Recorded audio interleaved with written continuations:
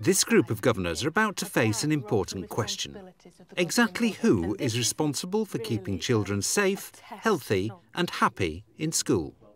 But I want you to just very quickly think about whether the statement that I'm making is true or false. You should delegate responsibility for safeguarding to the head. And there's a variety of opinion. Yeah, you changed your mind. It is technical, isn't it? It's my responsibility. But I delegate that to the deputy within this school. But the governing body have a statutory responsibility under Section 175 of the Education Act 2002 to ensure that processes are in place, systems are in place, that the school is delivering that. So it's the governing bodies, ultimately. You have the responsibility, and you can't delegate it just to the head. Safeguarding children is a statutory responsibility for governors, and one that's becoming of increasing importance. We're going to start today by having a look at bullying. Ofsted now assess it during their inspections, and if found wanting, the school's overall outcome can be affected. So how do schools ensure that they meet the requirements? I don't think governing bodies need to be unduly concerned about the new framework, but I do think what it is going to require them to do is to be more diligent in how they evidence the delivery of safeguarding, how through their self-evaluation form they are demonstrating that safeguarding is embedded within the whole of the curriculum, the school, the governance, and most importantly, how it's embedded through the 5 Every Child Matters outcomes. We'll take a look at Todmorden High School in Lancashire as it reviews its safeguarding procedures. I arrived at Todmorden High School just over 2 years ago. The school had just received a notice to improve and was feeling fairly fragile, with governance being part of that. Although safeguarding procedures were in place, it was clear there were several things we needed to tighten up on or work with. It's at that point where I engaged the local authority to look for latest guidance and worked and reshaped the way we work with the governors. To work out what they needed to do, the nominated governor for safeguarding, Heather Hudson, was asked to undertake an audit. Supplied by the local authority, the audit tool provides a 44-question checklist for governors to use to measure the level of safeguarding across the whole school. You can find and download the audit tool on the page associated with this programme on the Teachers TV website. Safeguarding is, if there are grey areas, it's our responsibility, or my responsibility as a head teacher and as the governors, to make sure that we make it a better shade. The audit tool allows you to do that. Heather meets with the school's deputy head and designated person for safeguarding, John Botterill, to answer a few of the questions. One of the things I want to talk to you about is trying to get all the governors involved in the NSBCC training for child protection. I mean, do you think this is a good way to go forward with the governors? I think it's excellent because it will give them the background information that they need. They'll have a better understanding of what child protection is all about. And it's just good to have people on the governing body trained in this vital aspect of school life. When I took over the post a year ago, I think it was a little bit of a backwater, if I might say, that child protection was operating, but nobody knew how it was operating, and that the policies and the procedures were not very well known. Heather met with my predecessor, but occasionally and not in any great depth. My challenge was to make sure that Heather was fully apprised of the issues around child protection, that she had all the documentation, that she could be satisfied that our procedures were robust and rigorous. And are you happy about the recruitment and selection policies? I am, and I think there are a good number of governors already trained up, so that's good. What we need to do, though, is get them all CRB checked. And I think it's really important that in developing a relationship between the nominated governor and the designated senior person, that they develop a relationship that's built on trust and openness and transparency, and it allows them to build the dialogue, and that is what's really healthy. It isn't about the tick box. It isn't about checking everything that's being done, but it's about having the communication, the trust and the relationship that actually then reassures the governing body, as a, you know, when it's fed back to them, that actually what they've got is a really good, responsive, reactive school. Yeah, I'm very pleased about that, Sharon. Yeah. That's great. Good. So, all right. In addition, Heather meets regularly with the school's Assistant Child Protection Officer to discuss their safeguarding provision. It's absolutely vital that the governors are hands-on. If they don't know the school very well, then they're not a very good governor, in my humble opinion. They are the ones to be making the judgments about the school, not us. So that they can't do that unless they've been thoroughly briefed and know what they're talking about. Since last seeing you, we've now got a new group that's coming in to work with the students on a Friday lunchtime to do with drugs and alcohol misuse. It's a drop-in centre, hopefully starting this week. Oh, that's smashing. So what does that involve?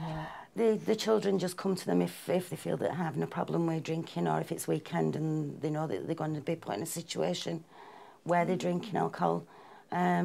Just advice, how to make sure that you're safe. Meeting with Sharon does give me an overview of safeguarding the children to make sure everything is in place, because I want to feel happy that the children in this school are well protected to the best of our abilities. Everybody has a right to freedom of opinion. Hands up if you think that when you're bullied it affects that. Why do you think that, Willow? Because you might get bullied for your freedom of opinion. Brilliant, good. So you might stand up for your rights and you might express yourself quite freely, yeah? And you might get bullied for doing that. Excellent, well done. With meeting with Sharon, I'm hearing it directly from her, and not through the governors or through the head or through the deputy head, but with Sharon. And that's important, yes. Another feedback. Heather also seeks an update on a peer-to-peer mentoring scheme. The mentoring. How's that going now? Well, mine seems to be going very, very well. The kids seem to get some benefit from it. Lessons going all right at the moment? Yep. Anything you're struggling with? Any lessons? Probably maths. What's up with it? You struggling in general? Yeah. So how's your exams then going? I mean, we had a couple yesterday. We had science and we had maths and the mental maths. The mental maths were easier, so maths, but science were a bit iffy. Any troubles, like homework coming out? No, I mean, we used to get like loads at the beginning of the year, but now we hardly get any. Yeah, because you go break up soon, won't you? Yeah. Because I've been in doing some mentoring with the children as a governor. Good. And I found it really good. Yeah. There are one or two issues that we're going to try and develop over the next few months with it.